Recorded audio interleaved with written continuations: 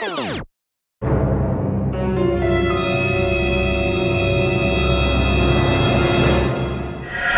management is a scary issue. In Australia alone, the average family will produce enough waste in 1 year to fill a 3-bedroom house. That's over 2 kilos of waste per day. So what do we do with all of these trash houses? Over 52% of our waste goes into landfill, where many disposables will take between 10 and 500 years to decompose, while some rubbish is made to stick around forever. Things such as old and ripped clothing, used toy packages and used plastic bags will be in Australian landfills for centuries to come. This is simply unsustainable. So how can we preserve our beautiful land? Well, Australia's Indigenous people have been doing it for centuries.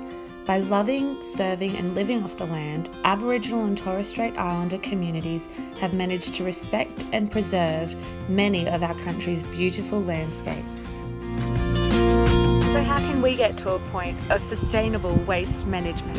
An easy way to remember how to sustainably manage waste is to reduce, reuse, recycle.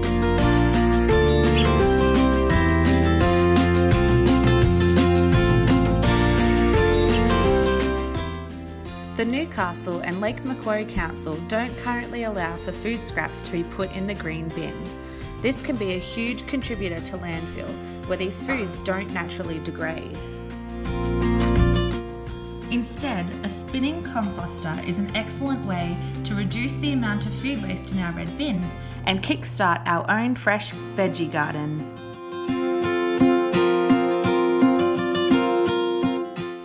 Recycling rubbish or using recycled items is an easy and super efficient way to leave a positive impact on our environment. When our recycling bin gets collected and the items get processed, the materials will be turned into new things so that they don't go to waste and can be given a new life. The more materials we reuse, the less that go into landfill. Reusable bags, straws, drink bottles, cups and containers can save thousands of kilos of single-use waste polluting our country. We have so many beautiful landscapes in Australia, and we need to take care of our country by reducing our waste, recycling what we can, and reusing any materials that we can.